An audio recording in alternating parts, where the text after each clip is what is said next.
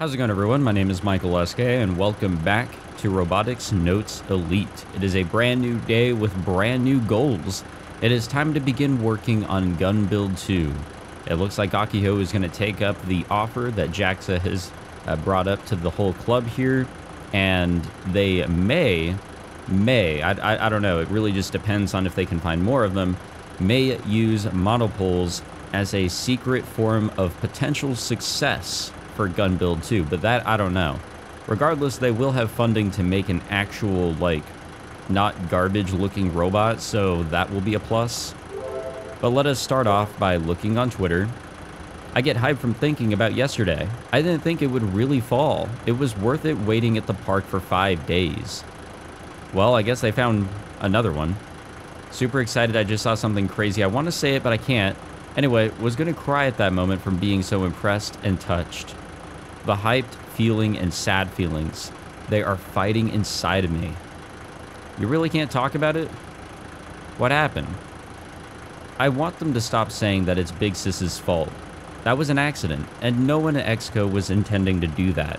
But they still aired those words to the public. It's so harsh, makes them look bad. Uh-oh.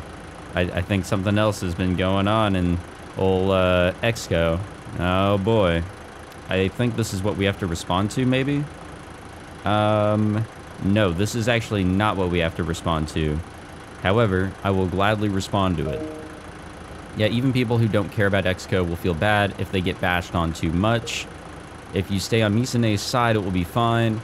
People only look at what's in front of them, can't be helped. To be fair, it is Exco's bad. What's this one? Even people don't care about Exco will feel bad. Let's go with this one. I feel like that one is pretty in character. No, I'm not going to think about it. Just change the hype energy to power. One for all, Jacqueline. I just noticed that I haven't cut my hair in over a year, but I'm just going to leave it that way. Honestly, I've been doing the same, and I hate it. I think this is what we have to respond to. Yes. Your hair is like carpet. There are salons on the island, so maybe get it cut. No, wait. You'd be miserable at a place like that, huh? Just cut it yourself? You don't care how it looks. Okay. Now, this is the one we got to respond to. This is it. And I think there's one more that we got to respond to. So, obviously, Akiho saying it's a secret on social media because that's just how things work. Played 2 hours at the hangar, 23-0. What is a Bolt Valiant? Yeah, okay. A power-type robot in Kill Ballad is what we got to respond with. Robot that is good at aerial combat. Robot that can shoot. No, power-type robot. Perfect. And that looks like that's it on A. Why do I have to stand by at the teacher's office on a Sunday? We used to let the kids manage themselves and it was fine. Beyond bored. Model 1 has room for improvement. Just tweaking it a bit would make it better. Think about the looks later. Kids these days don't know when to quit. So 5 service robots destroyed in Shinjuku, Tokyo. Destroying 5 in a row is kind of like a blowout. I understand that feeling. They get in the way, and plus they talk to you even though you didn't ask anything. I was irritated from work, so I kicked them. Alright. If you do it too much, I heard you get reported, even though they are machines. You don't need robots. Who is going to stop them when they go out of control? This is also Exoskeleton Company's fault. Up until now, we were all doing fine despite our complaints, but because Exco poorly handled this whole situation, the frustration was taken out on service robots that have nothing to do with this. I mean, there are many men who lost their jobs to those machines. Of course it's going to be a battle. Speaking of, RI is making service robots right. What Kurokane said in the interview became reality. I think they should sue Exco. Seriously. Nothing on D. Alright. Well, goodbye, Model 1. I think you're being taken out. That seems to be the situation here. Doesn't look like anything's new. I think we're ready to get going. I just wanted to verify with the guide real quick. Looks like our next thing that we'll have to respond with will be on the 19th, midday. And there's actually 2 more, so that and another I think we have to respond to.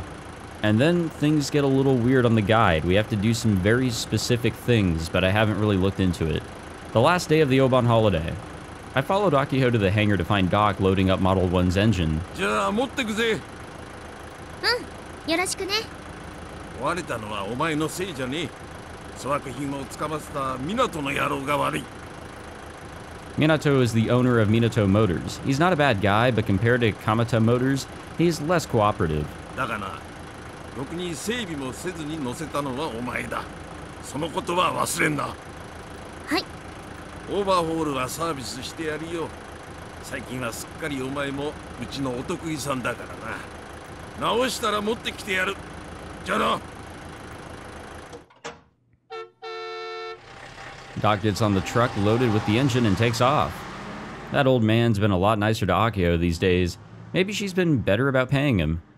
It's definitely professional of him, but it's also kind of cold how quickly he switches his tone. Akiho watches the truck drive off with a lonely expression on her face.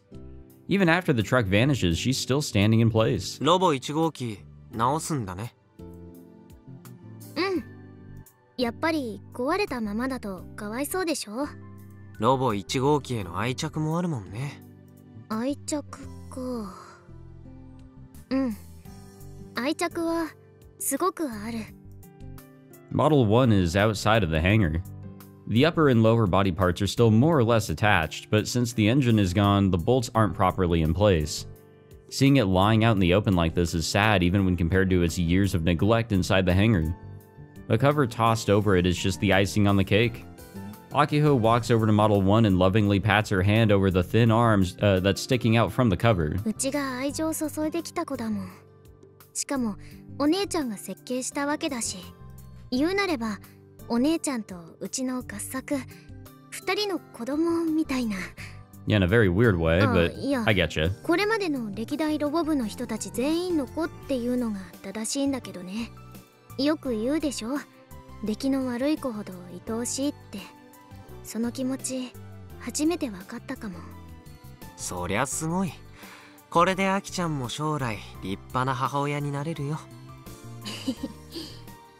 でも開発は凍結すると。うん。この子は万博じゃなくて別の機会にきちんと作ってあげるつもり。いつになるかはわからないけど、うち一人でもね、今まで通りのやり方でコツコツ作っていこうかななんて思ってるんだ。例えばガンツク2の開発中でも同時進行でできることあると思うし。保管の費用はどうするのさ。そういうのあの教頭はすごく嫌いそうだけど。また粘り強く交渉するよ。 Persistent, she says. Ever since Akiho became president, she's mostly forced her way through things, a far cry from negotiating. でも今はガンツク2のことを優先的に考えなくちゃ。メールだ。噂をすればってことかな。Akiho checks her Pokecom and I step away. Subaru's inside the hangar. He's sitting at the work desk in the corner with an open notebook writing something down. We didn't ask him to come today, yet here he is nonetheless. And not just today, he's been dropping by every day since the day before yesterday. One time, Akiho hadn't come here yet, and so I asked him what he was doing when he couldn't even enter the hangar. He said designing gun build too. Because he can't work at home, he's been willingly coming in during the Oban holiday to work. He's serious. Where's that indifference that he was flaunting the other day when Akiho asked him for help? Subaru's far more reliable when it comes to doing actual work, so leaving it to him seems fine. My Siri got activated on my phone. Wonder how that happened. I'll be liberated from babysitting Akiho for the time being. Still though, what exactly is Subaru staring so seriously at? I sneak up behind him in an attempt to take a peek and... これって。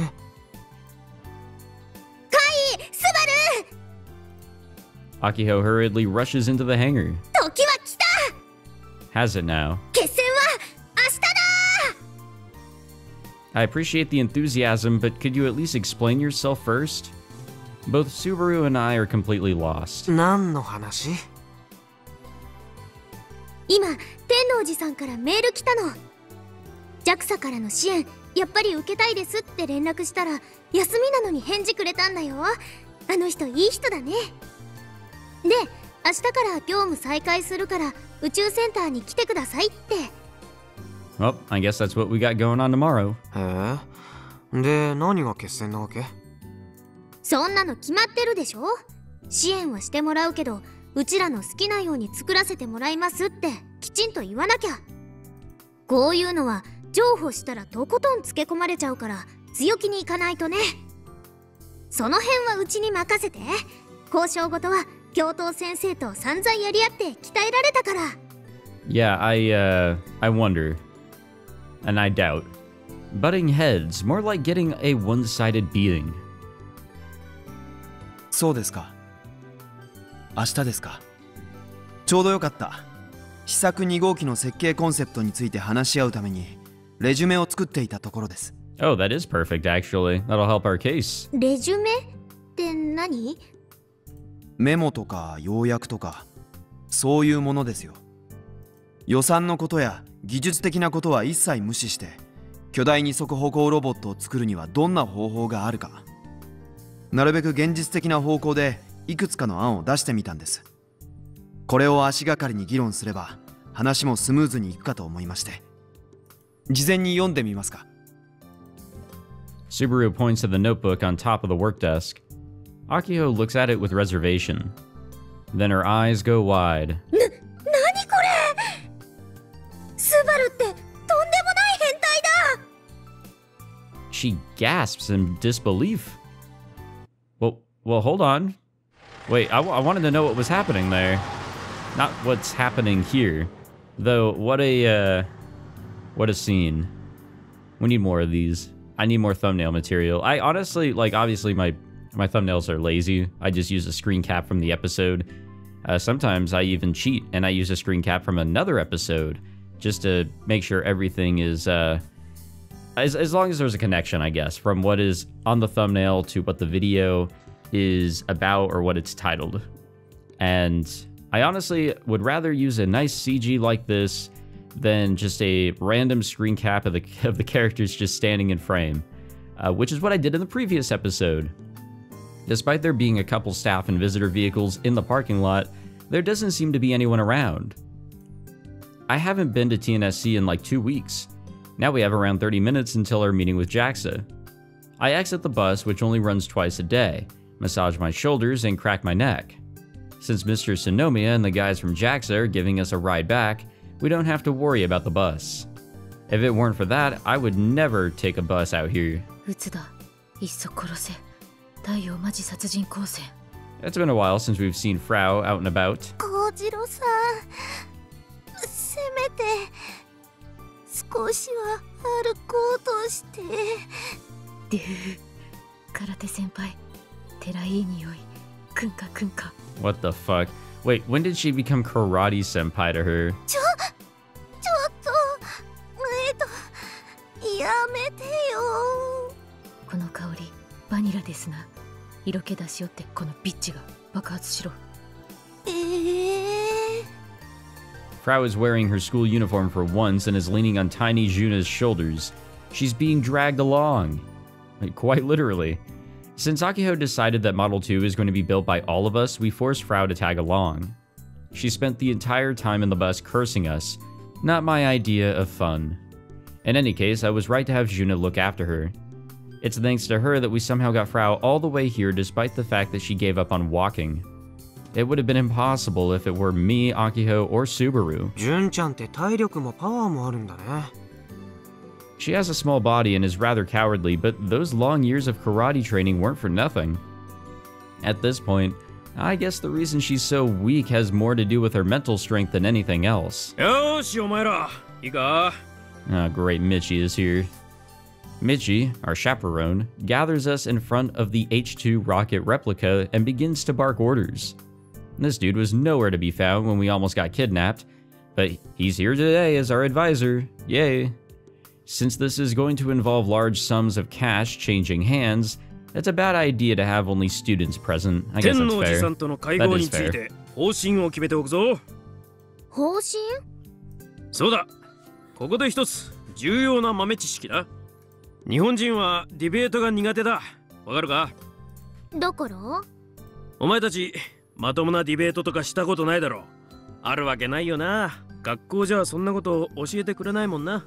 Oh shoot, even I learned how to debate back in high school, I feel. I don't remember any, like, important topics, but I would say probably in college more so whenever I took, like, political science courses and shit. If anything, probably what I majorly learned was how to argue in a paper. I think presenting a counter-argument is always good, and I feel like in a debate that's pretty similar. You have your argument, but you also want to address a counter-argument before your opposing party does. だから今回の会合はそのディベート力を鍛える絶好の機会だと先生は思っている。 Is he finally starting to act like a teacher? そんなわけで今回の会合、先生は一切ノータッチを貫くぞ。お前たちだけで頑張れ。 Well, yeah, you don't know what's going on. You weren't here for the last そ one. れってつまり責任放棄？ What the hell? I take back everything I thought to myself. 先生はそこら辺のベンチで昼寝してるから、瀬宮妹、会合の結果については後で報告するように。 Why are you even here? 以上だ。お前たちならできるぞ。気合い入れて行ってこい。なんて無責任な言葉。信じられないよ。 Yeah, honestly, it surprises me more often than it should. そりゃ最初から期待はしてなかったけどさ。会合への参加そのものまで拒否するとはね。コナちゃん以下じゃないの。やる気なさすぎ。嘆いていてもしょうがないですよ。行きましょう。時間に遅れます。あ、ほら、後輩なのに仕切らないの？そういう体育会系的な上下関係は嫌いだと前にも言ったはずですよ。 Subaru spits out his words and begins to walk alone. The meeting's in the conference room of the Takasaki Observatory, the same place where we were taken last time. The observatory was built on the tip of the carved-out cape. Visible from here, it's only 5 minutes away on foot. そうだけどほら、気合を入れるための掛け声とかやった方がいいじゃん。I'm good. 中種元気一発よいらーいきだっけ？あんな恥ずかしいのやりませんよ。運動部じゃあるまいし。でも一致団結感とかは出るでしょ？みんな待って。 Are we gonna be okay? No, probably not.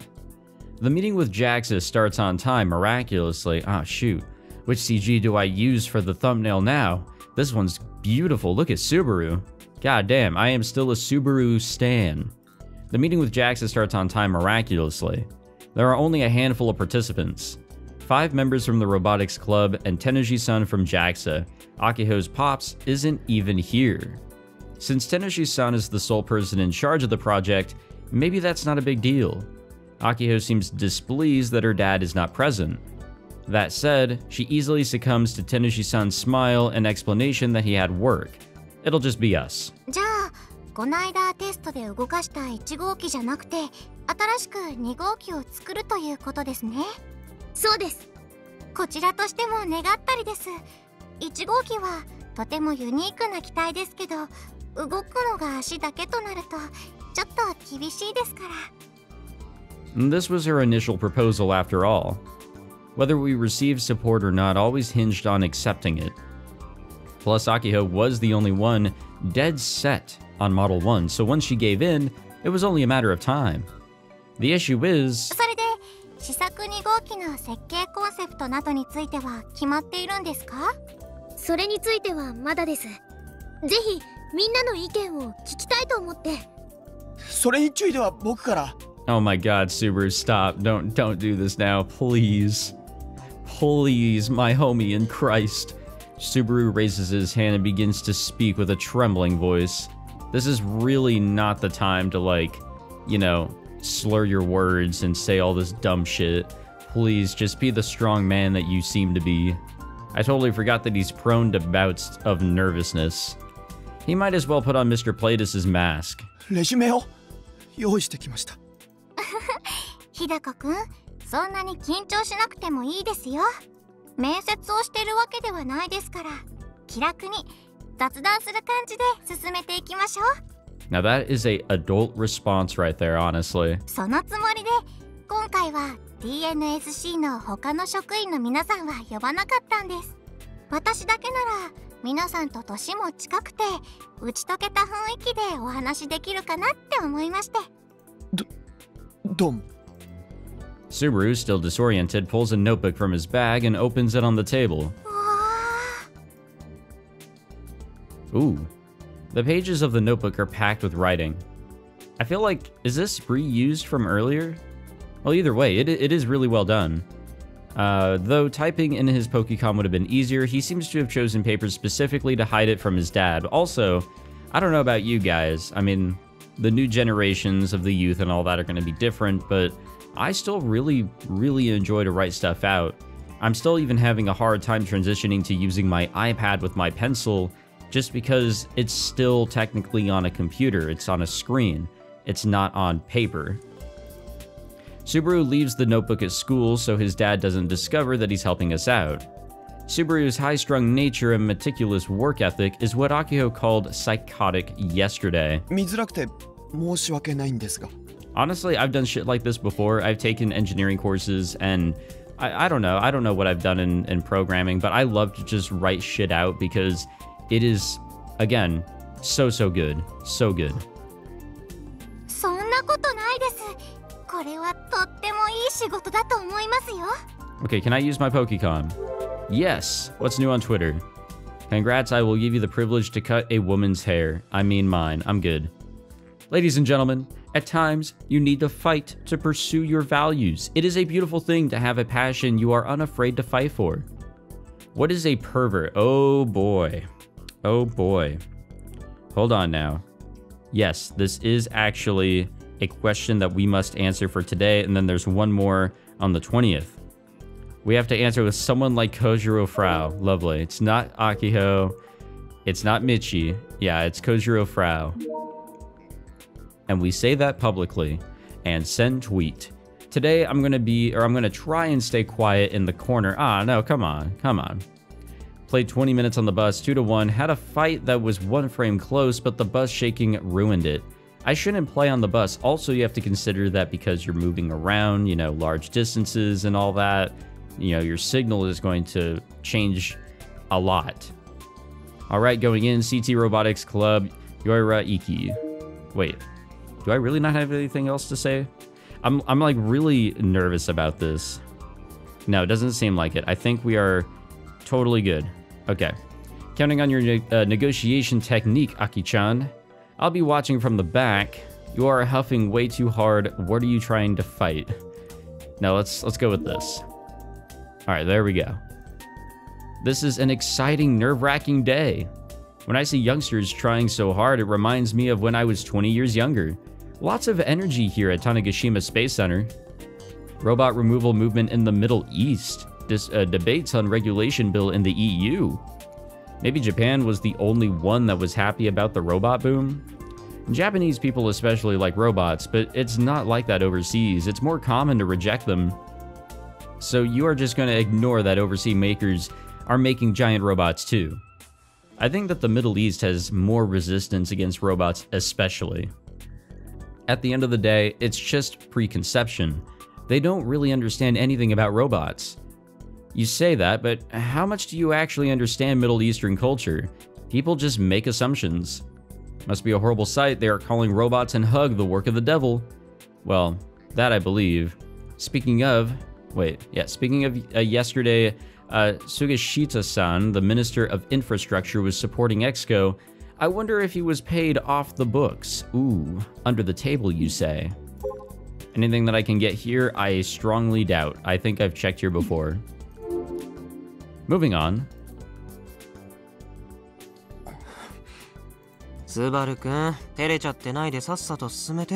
Honestly, actually, you know what?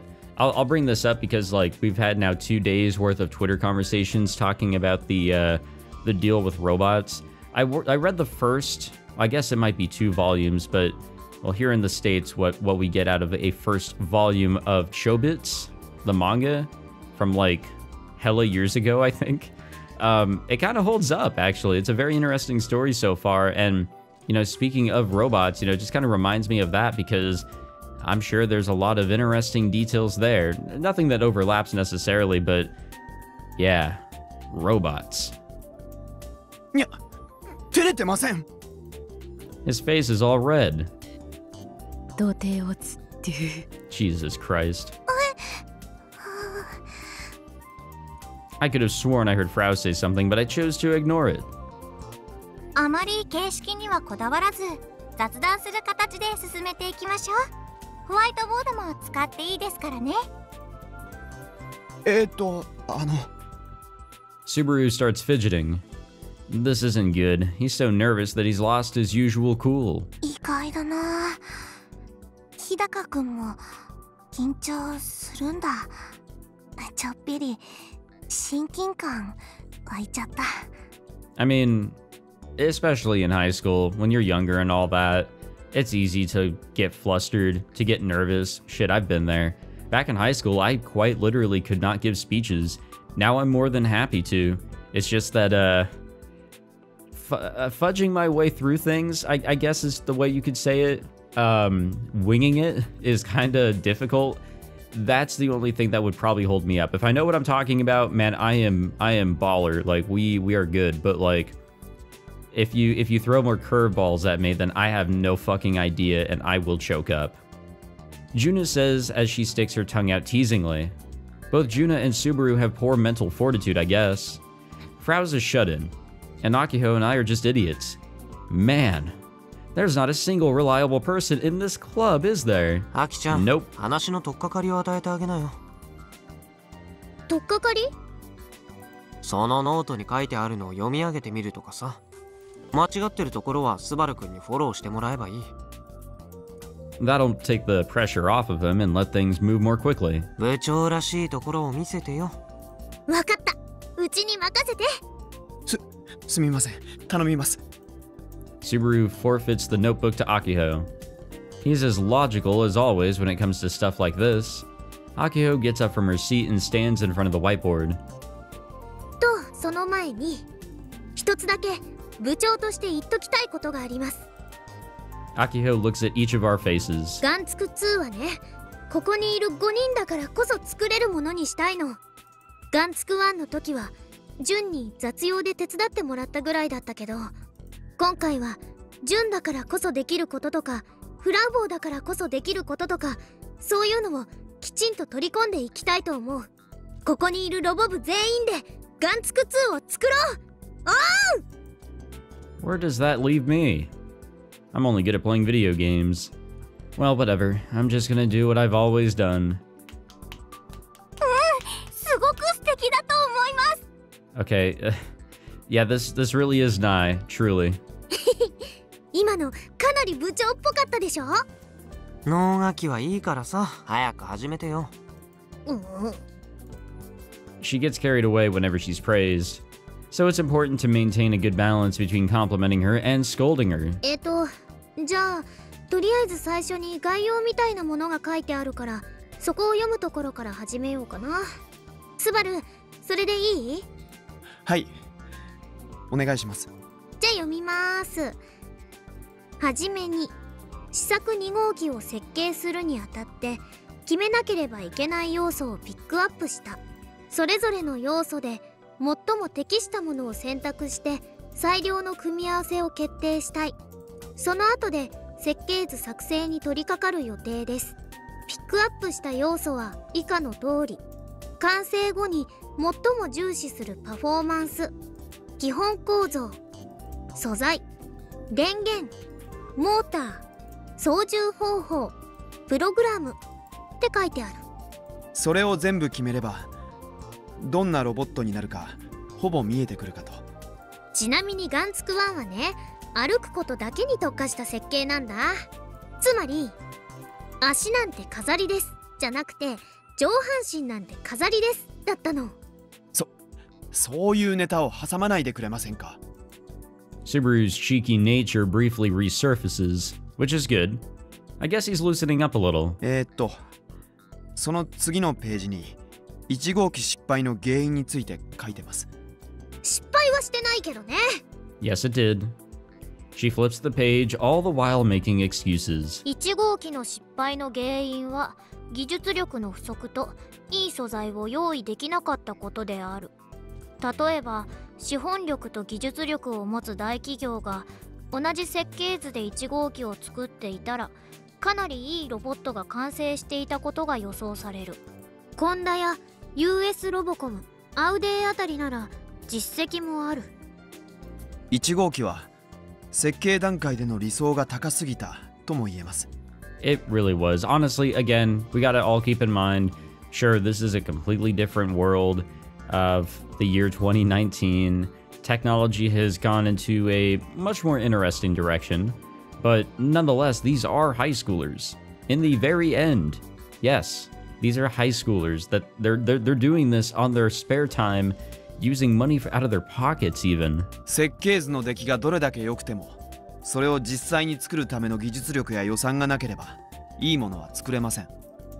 さスバル、1号機のことをダ作扱いしないでくれないかな。一応ちゃんと歩いたんだぞ。でもあれは失敗作ですよ。少なくとも世間の評価はね。Taneshi-san raises her hand with a big smile. 1号機は足だけが動きましたよね。それと同じか、それ以下しか動かないんじゃ2号機を新しく作る意味はないと思うんです。できれば足も腕も、あと腰とか首も動いてほしいな。ほら、ロボワンでヤシオくんが操縦していたあのホビーロボットみたいに。10メートル近いロボであそこまで動かすのは世界トップクラスのメーカーでも難しいと思いますが。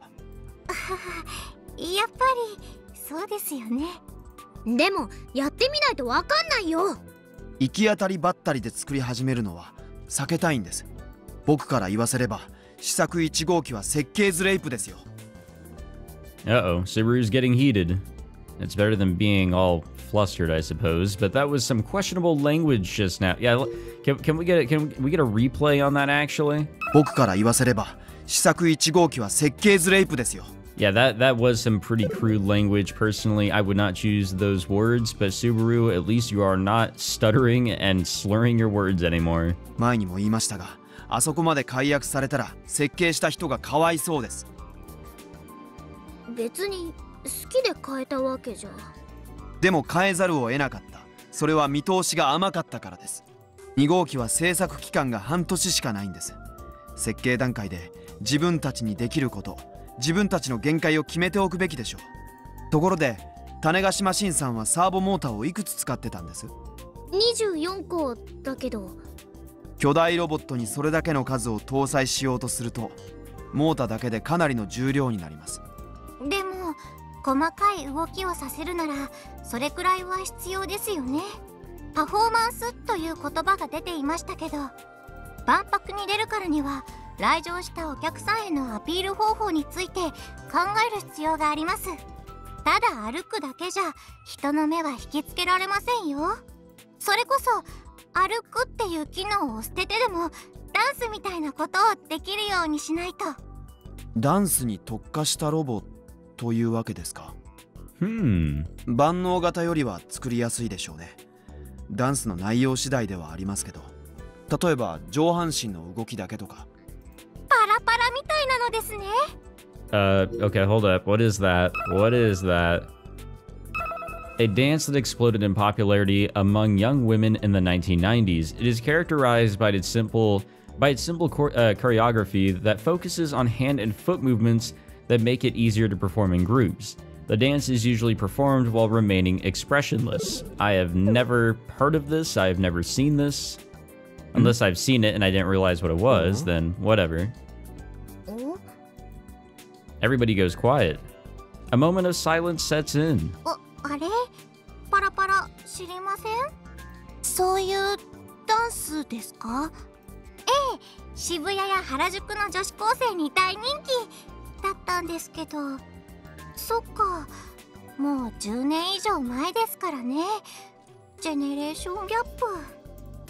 Hey, you know, it's weird, you know, the older that we get, it's like there's multiple mini generations or something like that, and it creates a wider gap than you'd think. Even though we're only talking like 2 years apart, maybe it's just a difference in where we were brought up. 話を戻しますが、上半身の動きだけで済むなら足の強度を多少無視して設計してもいいかもしれません。ガンツク2にさせるのはダンスじゃなくて別のがいいな。実現難しいんでしょ？それにね、みんなガンツク2の根底にある一番基本的なことを忘れてるよ。基本的なこと？何それ？ガンツクプロジェクトの正式名称はガンバレルを作ろうプロジェクトなんだから。ガンツク2もガンバレルじゃなきゃ。ガンバレルはやっぱり正義のロボットらしく強さとかっこよさが第一なの。Taneshi-san nods along to Akiho's words, but of course, she seems to be in agreement. ガンバレルじゃないとダメなんですか？ガンバレル以外で作りたいロボがあるの？ I mean, if it's gonna be gun barrel, at least we have like a design idea. 既存のデザインを踏襲する必要はないということです。ロボ部オリジナルにすればいい。ロボ1の時の種子島新さんのようにね。でもね。I honestly like that idea. Make it in theme. Akiho pouts. ロボ部は結成以来ずっとガンツクプロジェクトをやってきたんだから、それは継承したいの。ダメかな。ナンセンスですね。I shove 4 fingers into Subaru's mouth. Why do we do that? Why are we shoving exactly 4 fingers into people's mouth?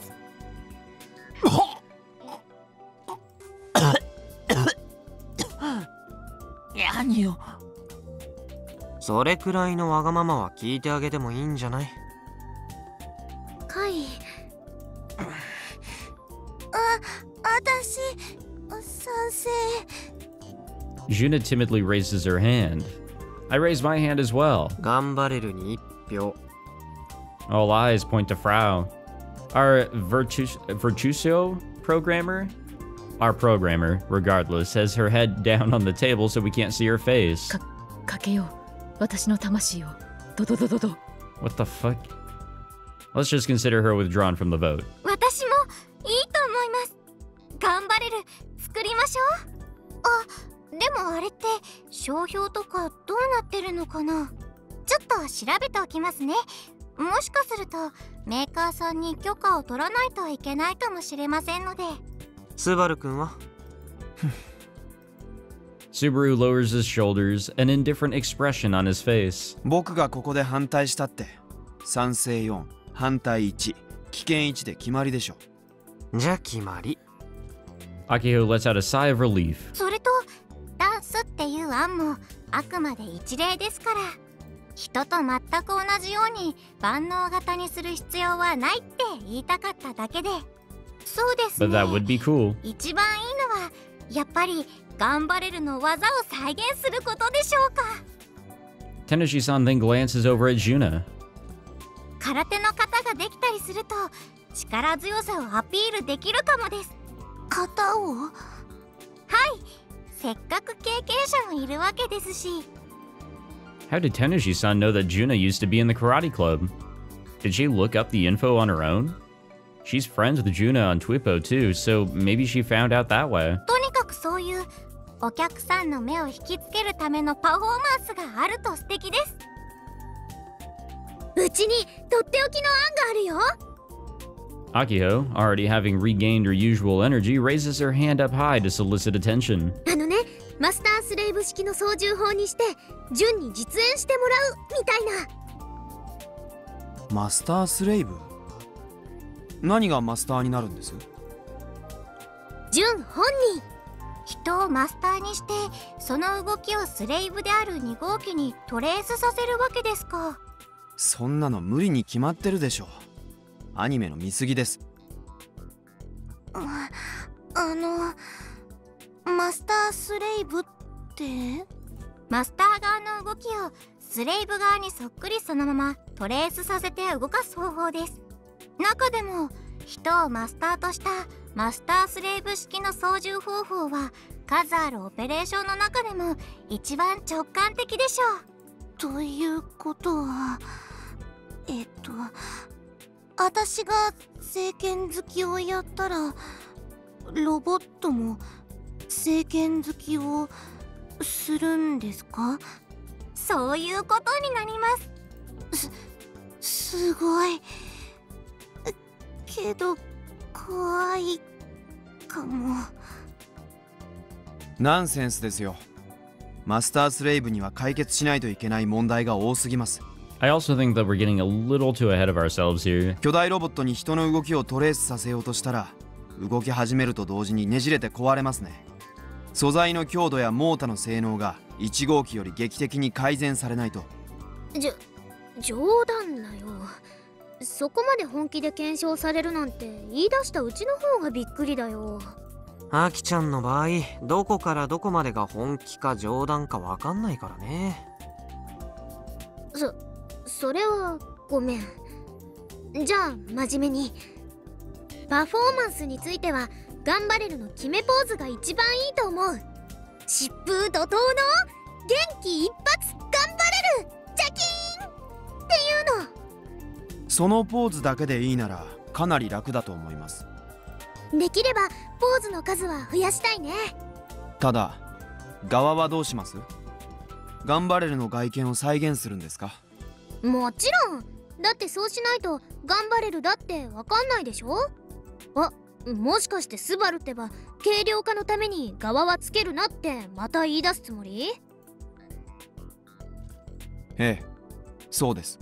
モーターを増やすならその分少しでも軽くしないと厳しいですよ。また足を太くすればいいんじゃないの？ロボ1号機だってオリジナルのガンバレルとはかけ離れた足の太さだったんだし。かっこ悪くなってもいいなら構いませんがね。Yeah, then you bring ugliness and probably the potential, because now you're making the legs beefier. Wouldn't that create more stress in making the legs move for a walk? そりゃうちだってあの太さはかっこ悪いと思うけど。You don't? モーターが増えればそれだけ関節が増えるということですよ。重量があるほど関節に負担がかかってしまうんです。関節部分はあまり強度は出せませんもんね。スバルが用意してくれたこのノートには基本構造についていくつか案が書いてあるけど。はい、今の議論とも関係してきます。基本構造案その1、モノコック。基本構造案その2、ホビーロボット風。基本構造案その3、模型。何一つわからない。私も。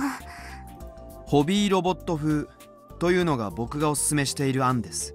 モータの数を増やす代わりにそれ以外を限界まで削ぎ落として軽量化します。余計な装飾は一切なしです。僕じゃなくてミスタープレアデスが使っていたホビーロボットのような見た目になると思ってください。Oh my god, bro, that was close. 伝説のチャンプ、ミスタープレアデスの最高のパートナー。Oh, I don't know. Does Nai know? Does she know? Is she just playing along? I wonder. ズバリ M45 ですね。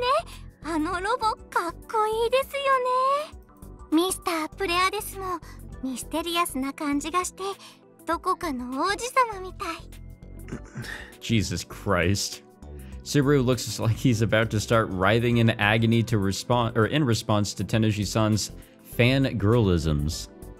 I can't even hide my grin. ねえスバル、側なしじゃ絶対かっこ悪いってお客さん受けしないよ。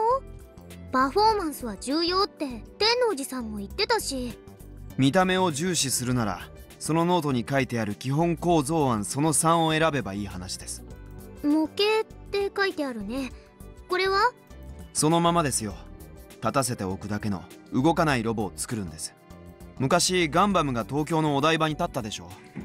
要するにあれです。動かす必要はないからおそらくガンバレルのフォルムをそのまま再現できるでしょう。そういうのって模型屋さんに任せた方がいいもの作ってくれそうじゃない？ああいう型を取るのってかなりの職人技が必要らしいですね。模型メーカーに金だけ出して丸投げと。Oh yeah. それじゃうちら模型部になっちゃう。やっぱり動くものを作らなきゃ。そうですね。ロボ部はロボットを作る部活であって側を造形する部活ではありませんから。そこで側の部分での妥協が必要になるわけです。で中途半端に取り付けるぐらいならいっそ全部取っ払ってしまうべきだと僕は初めから言っているんですが。Feeling at a disadvantage, Akiho looks over Subaru's notebook without replying to him. このモノコックっていうのはモノコック構造ですね。側がそのまま骨格と一体化しているものがモノコック構造で合ってます？ええ、そうです。Subaru is still shy around Teneji-san. He's trying desperately not to make eye contact with her. おそらく巨大二足歩行ロボットを作るならこのモノコック構造が最適だと思います。そうなの？どんな形してるの？代表的なものだとフランスのルーノ社が開発中のジェアン・ドゥがモノコック構造ですね。Renault? Not the, well, I don't know. Let's see what it says here. A classic special move. Oh, wait, nope, that's not it. Fictional, a car company that was established by a French engineer in 1898, boasting over 100 years of operation. Currently, it is the largest car company in Europe. Okay, it's Renault. We know what a trademark is. はいはい、そうですね。特徴としては側が曲線中心で全体的に丸っこいデザインに見えるということでしょうか。曲線の方が強度としては上ですからね。ガンバレルのフォルムを再現する意味でもモノコック構造は理想的ですよ。そうなんだ。じゃあそれ。問題はこれも模型案と同じで一体誰がそれを設計するかという話になるわけですが、設計はかなり大変なんです。特注品になっちゃいますね。設計も加工も職人さんに頼まないと。例えば模型メーカーとか。結局全部丸投げする形になる。費用もかなりいくでしょう。ちょっと現実的じゃないかな。そっか。After seeing a slight glimmer of hope, Akiho's plummet into disappointment is fast. JAXA にどれくらい予算を出してもらえるか分かりませんから、案だけでも出しておきました。天王寺さん、1億円くらい気前よく出してくれます？ Teneji-san rapidly shakes her head left and right. そんな大金出せません。ですよね。やっぱり皆さんの作るロボットに必要なのは手作り感だと思うんです。それにルーノ社だけじゃなくて他のほとんどのメーカーがモノコック構造を採用して巨大ロボットを作っているでしょ。同じことをやっても技術と予算で負けてる分勝ち目はありませんよ。それに見合うアイディアを出すのって相当ハードル高いような。高くて当然です。お金が動くわけですから。それに万博には世界中からロボットが集まってきます。適当に作ったものじゃ全く相手にされませんよ。Hearing Teneji-san's real talk makes me feel like we should just give up. やっぱり日高くんが言う通りホビーロボ風の構造が一番あなたたちらしいかな。あとは具体的なパフォーマンスの内容によってどこを強化すべきか、どこの手を抜くかが変わってくると思います。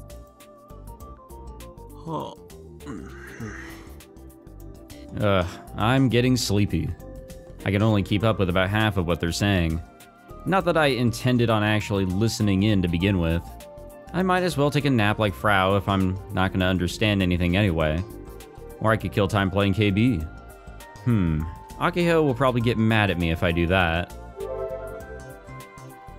I mindlessly stare at my Pokecom after opening it to pass the time.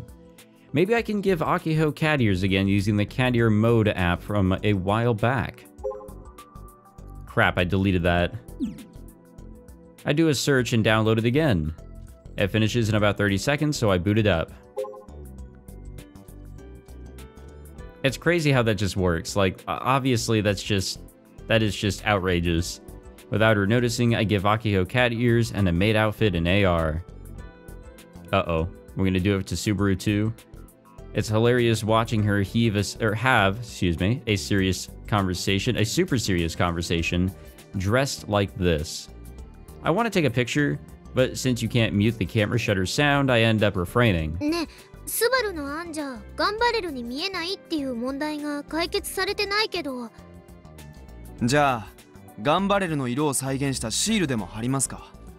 人は想像力豊かですから。色だけでガンバレルだと気づく人も出てくるかもしれません。それはさすがにかっこ悪いって。見てくれは諦めてくださいとしか。それに1号機だって十分かっこ悪かったでしょ。さっき部長もそう認めていたじゃないですか。あれは結果的にああなっちゃっただけだもん。最初からかっこ悪いのを狙ったわけじゃないよ。とにかく側なしでもありでもいいからガンバレルに見えるようにしたいの。Exterior, eh? 猫耳メイドみたいなもんか。あ、カイ、人が話してるのに遊んでた？ヤシオ先輩なら部長先輩に猫耳生やしてニヤニヤしてるわけだが。Oh no, Frau. また？ Curse you, Frau. She was peeking at my Pokecom this whole time. 猫耳つけないでって前に言ったでしょ。そんなことよりロボ2号機の側の話だけど、いっそ AR にすれば？この猫耳メイド服みたいにさ。Everyone looks lost. スバル君が言うように軽量化はしなくちゃいけない。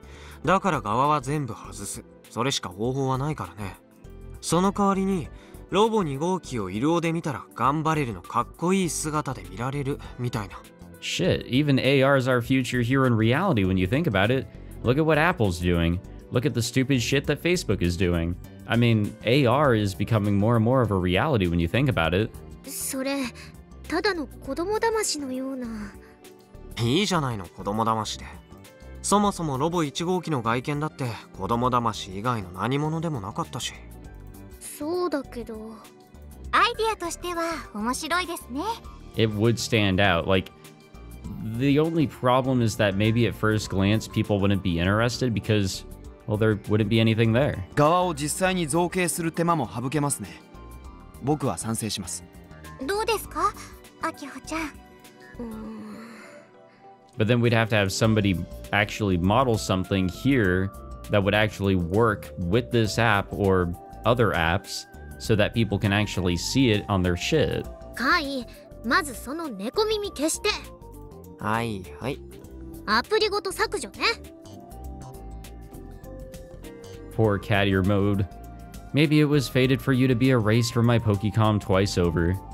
Not that I'm really all that attached. カイの案で引っかかるところが一つだけ。その AR ガンバレルのモデリングは誰が作るの？ Exactly. そんなの作る必要ないよ。データを流用すればそれで済むでしょ。データ？ギルバラのデータ。せっかく作者がここにいるんだし。And that creator is still collapsed on the table like a dead fish. そっか、キルバラのモデリングってアニメにかなり忠実だもんね。コナちゃん、そんな感じで大丈夫？大丈夫だ。問題ない。Well, there you have it. っていうか、あれ、私がモデリングしたんじゃないし、東京にいる私のサークルの仲間、チューチュー安正氏の力作であります。ハンドルネームはすごくバカっぽいけど、デュー。そのチューチューさんに許可は取らなくていいんですか？踏んづけてやるって言えば何でも言うこと聞く人なんで。 Jesus Christ. 何者だよそのチューチューさん。38歳妻子持ち、趣味はプラモデル作りと 3D ロボのモデリング。 What a guy. ただれた関係。サークルの仲間だをたまに背中を踏んであげてたわけだが、エロゲ的展開はみじんもなし。東京は恐ろしいところだね。No, that's not specifically Tokyo. That's just その変態グ that. ラフィッカー氏の話はどうでもいいです。どうするんです、部長？予算と時間を考えるとその方法が一番な気がしてきた。わかった。カイの案採用するね。Wow, we're just gonna go right with it. ありがとうカイ。ナイスアイデアだったよ。You're quite welcome. So, when is this meeting gonna wrap up? There were a bunch of other items of business in Subaru's outline. If we tackle them all, it'll take ages. As far as I'm concerned, this is just one big waste of time. I would like to go home now. 側の問題は解決しましたが、まだ課題は山積みです。Well, I don't know when this is going to end, but I am out of time here for this recording session. I am sorry, but I got other things to do, so we'll save it there. And in the next episode, I guess we'll wrap up whatever is left of this meeting, and then I guess it's right to it here with Model 2. Thank you all for watching this episode. I hope you all enjoyed. If you did, be sure to leave a like, subscribe, all that fancy jazz, and I will see you all in the next one. Take it easy.